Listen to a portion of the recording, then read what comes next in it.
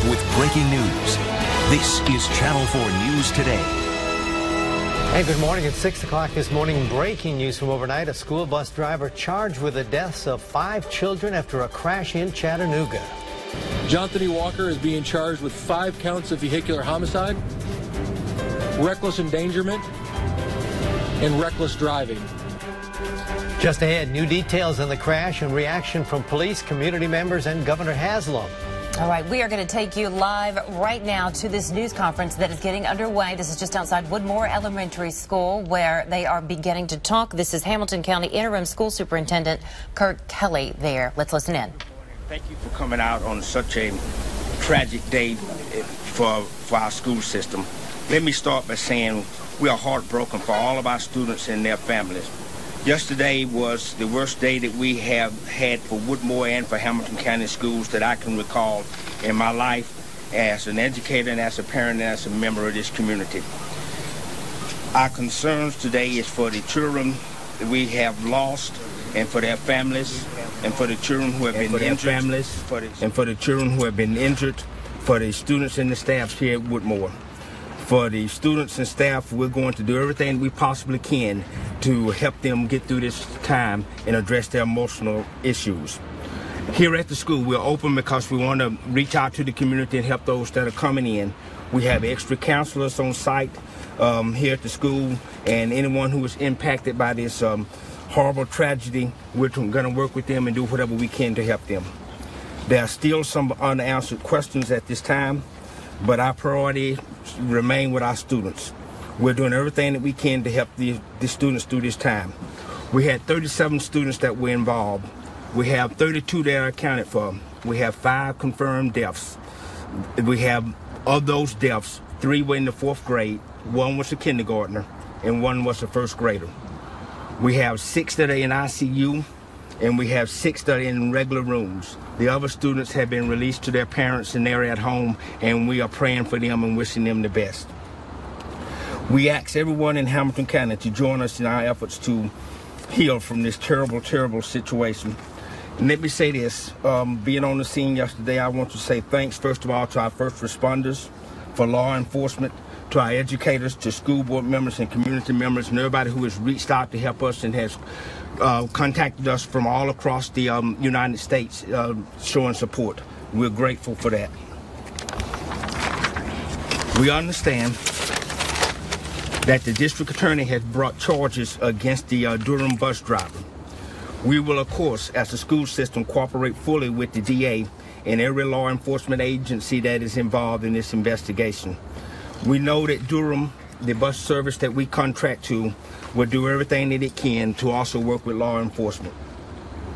Also, we're working with the United Way of Chattanooga to set up a funding site which we will provide additional detail to help the family. Let me say this, that our thoughts and our prayers are with the students and the family of Woodmore, and again, we're reaching out to do all that we can to help and support them. Could you go over again, the grades for the deceased, please? The grades for the deceased are 3 that are in the 4th grade, 1 that is in kindergarten, and 1 that is in the 1st grade. What was the makeup?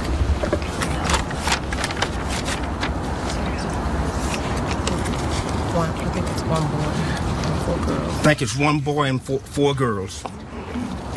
I do not want to, because out of respect for the family right now, give the names, because we would love to have the family and people reach out for them as opposed to having the names be given to them through the media. So I do not want to give the names. I know you said you decided to stay open because you wanted to offer support. But was there any consideration for closing school and allowing people to grieve amongst their family members? If they're wanting to stay out, we're going to excuse it. We're going to allow them to grieve. Those who want to come to school, we're here to reach out and help. So we're going to help either way that we can. We feel that we were able to provide more services by having those that are able to make it to the school, by having the extra counselors and extra support here at the school. So that was the reason for having school open. So we're going to try to help either way that we can. Any kind of memorial set up at the scene or here tonight throughout the day here? Right now it is early, but we're in planning, and we're going to do anything that we can to remember these students and support them, and they will always be with us throughout our lives. This is something that we will never forget here as a community. Describe what you saw at the scene, because you've been out there, correct? What I saw at the scene was very, very tough. Very tough for me, very tough for first responders when we arrived on the scene. And from this location, we're probably about 1.5 miles from where the scene was. But people were doing everything that they could to assist students. We had injuries. We had some students that actually were able to be mobile but still had injuries, and so we were providing as much support as possible. And again, I want to thank everybody who was out there to help. That was the community members and especially our first responders. What can you tell us about the bus driver? I can say that it is under investigation, and I can say that the DA plans to press charges, and at this point right now that is all that I can say, but as we get more information we will be releasing that to you. So you can't tell us how long he's been driving for you all? We contract out with Durham Bus Services, and we will get that information to you in terms of exactly when he started, but right now I can simply say that he is being investigated by the DA. Was he a county employee or a Durham employee? He's a Durham employee. Have all the children been reunited with their families? All of the children have been they're with their families, and families have been notified. And as we said, we still have 6 that are in ICU. We have 6 that are still in the hospital. The rest are with their families, and of course, our hearts go out to the 5 that are deceased. What was the process notifying the families when this bus crash happened yesterday? The process was to call and also to provide assistance as we were there on the scene, and to do everything that we could to notify them. The administration, the school principal, assistant principal, teachers, and were on the scene, and we were doing all that we could. Also, we had people from our district office that it was helping and supporting with trying to make calls and get in touch with people. All right, and now I'm going to introduce Chattanooga Mayor Andy Burke, ANDYBERKE. Thank you.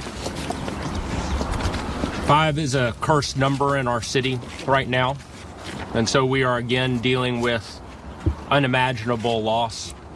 As Dr. Kelly said, out at the scene yesterday, our first responders did a magnificent job. We want to thank the Chattanooga Police Department, the Fire Department, Hamilton County EMS.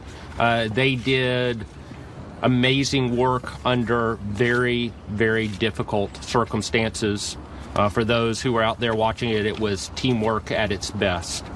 The most unnatural thing in the world is for a parent to mourn the loss of a child. There are no words that can bring comfort to a mother or a father. And so today, city is praying for these families. Thank y'all. All right, you've been listening to first Hamilton County Interim School Superintendent Kurt Kelly just outside Woodmore Elementary School, and then secondly right there Andy Burke, the mayor of Chattanooga. So the new information that we are getting this morning, we are getting specifics on the children. So as we've mentioned, there were 37 children on board. 5 children died in that crash, and of those 5, we now know 3 of them were 4th graders. 1 child was a kindergartner, and 1 child was a 1st grader.